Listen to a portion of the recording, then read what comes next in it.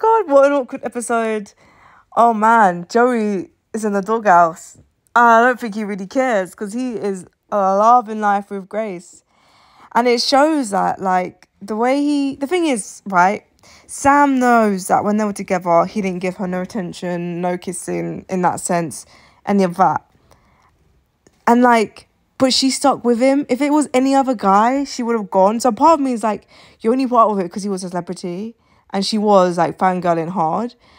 And obviously now we know, like, with Grace, he's all over her. We know that he generally likes her. So I think Sam has just had to take this L, and, like, I get it's embarrassing. Like, I feel for her. But she just needs to understand, like, you knew from the get-go that you were just willing to coast with a guy you know wasn't really into you. So, yeah. And she tried so hard to be like, oh, I don't care. And then does the opposite and, like, cries and things like that and gets in her feelings and says, oh, look at her, she's so beautiful. Like, really insecure comments, which are really uncomfortable to listen to.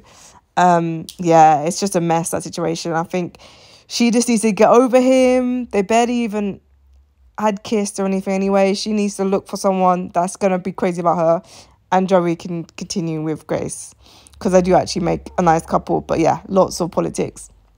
Ronnie as well, he's doing the same mistake. He's trying to play both of them, like Harriet and the new girl. But end of the day, I feel like he's into Tiffany more.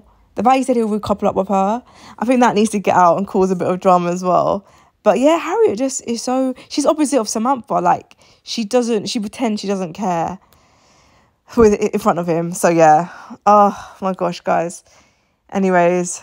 Oh yeah, not to mention Nicole and Kieran. I actually feel like Kieran handled the situation really well. Like, the fact that he wanted to kiss the new girl, he had attraction there, which is fine. He's not in a relationship.